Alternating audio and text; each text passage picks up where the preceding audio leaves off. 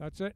The lineup, they're off, and Watchword does get a good one. So too does Bold Edge on the inside, all over again, keeping a straight line now. Bold Edge tucks up inside now. It's Watchword on the far outside with Glitter, Fancy Dan and Free Dawn all down the centre of the track. Being left at this moment is Fancy Dan.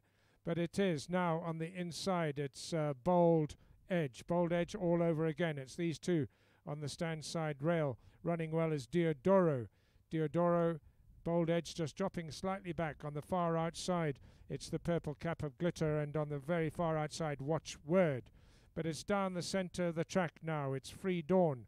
Free Dawn down the centre of the track, and Diodoro coming with a great run. Watchword's dropping back slightly.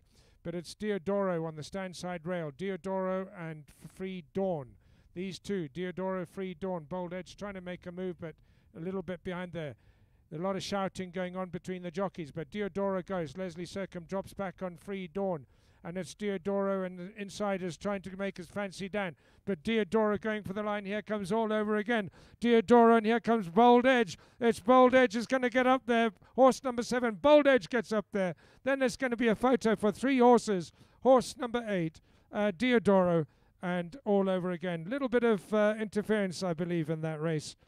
Could hear shouting up here from the commentary box, but no doubt the stewards will deal with that. The winner, very, very nice. Bold Edge, well done for those connections. And Joe Carori.